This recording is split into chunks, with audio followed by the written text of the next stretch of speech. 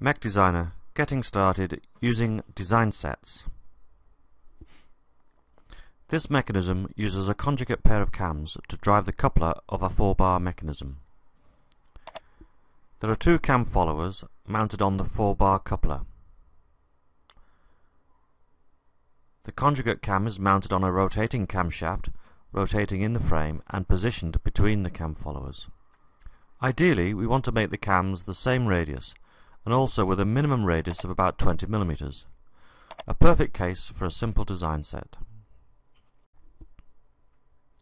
A design set provides a single interface for editing a number of dimensions that have been used to design the mechanism.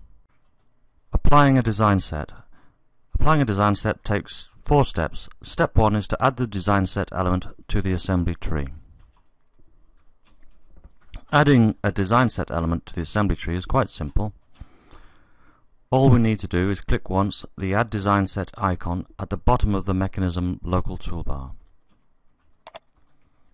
The design set element immediately appears at the bottom of the mechanism assembly tree.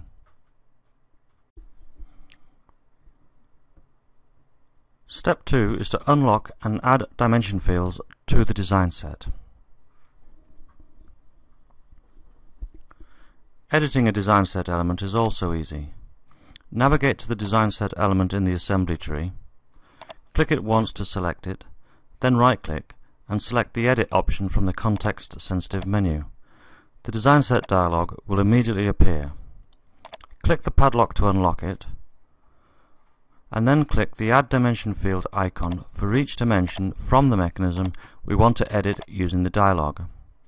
It is good practice to relock the design set before we minimize the dialog. We can then edit the dialog easily at any time.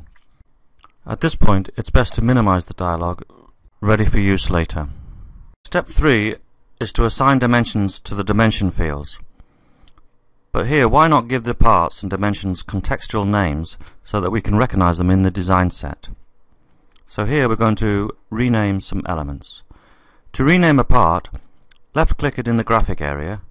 The part is highlighted in the assembly tree and it also appears in the selection window. Right-click the selection and choose Rename from the context menu. The Rename dialog appears where you can choose a new name. Let's rename the part to Coupler. You will see the new name Coupler in the assembly tree. Now rename dimensions in the coupler that are used to locate and size the cam followers. Double-click the part outline to edit the part. You can then left-click each dimension in turn so that it appears in the selection window. Again, use the Rename dialog to rename the dimensions. Repeat for each dimension. Left-click the dimension, right-click in the selection window, and rename.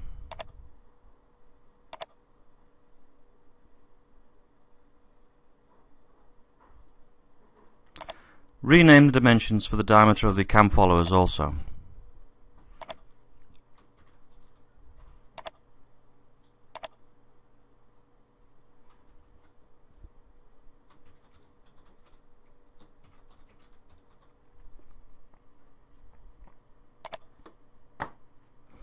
We have finished renaming the dimensions, so exit the part editor by double-clicking on the x-axis, for example.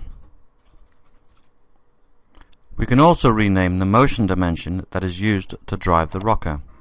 Again, select the dimension and rename from the selection window.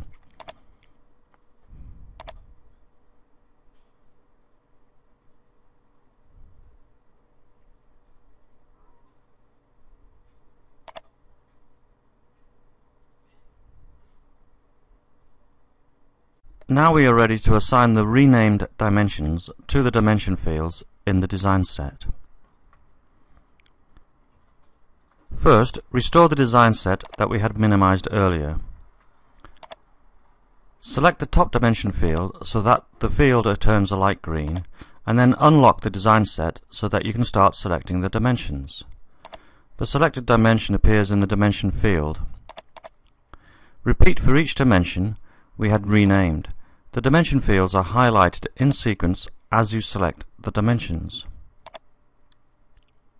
You can see the new dimension names with their values in the design set.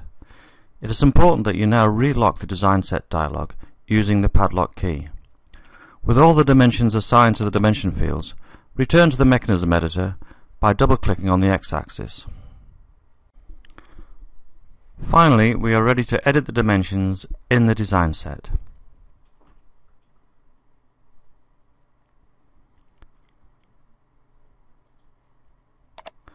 Now we've assigned the dimensions to our design set, we find it easy to edit them from the single dialog. We do not need to open the part editor for each dimension and then edit it and then return to the mechanism editor to see the result. Instead, we can quickly explore the dimension values in the design set and we can rapidly see the influence of each dimension. To really fine-tune the dimensions, we can look at the radius of the cams using the cam output and graph function blocks. Let's now explore the exact values using the cam and graph function blocks. Other tutorials will explain the details of using these function blocks. Here I will quickly add and set up the required radius of curvature graphs to view the design in more detail.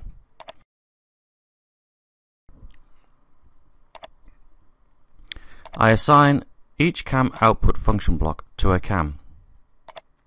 You can see I have already renamed the cam tracks to remind me of which one is which. I have renamed them to cam track left and cam track right.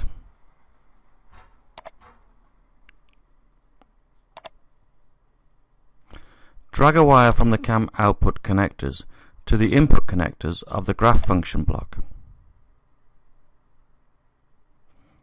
We display the graph, and using it we can see the exact values of the cam radiuses.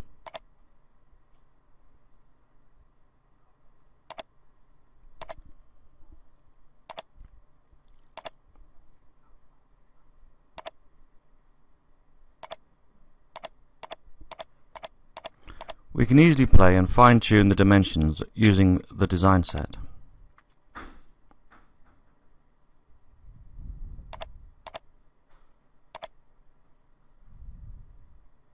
We can make the radius of curvature of both cams to be about the same and no less than 20 mm very quickly. They just invite you to play with your design.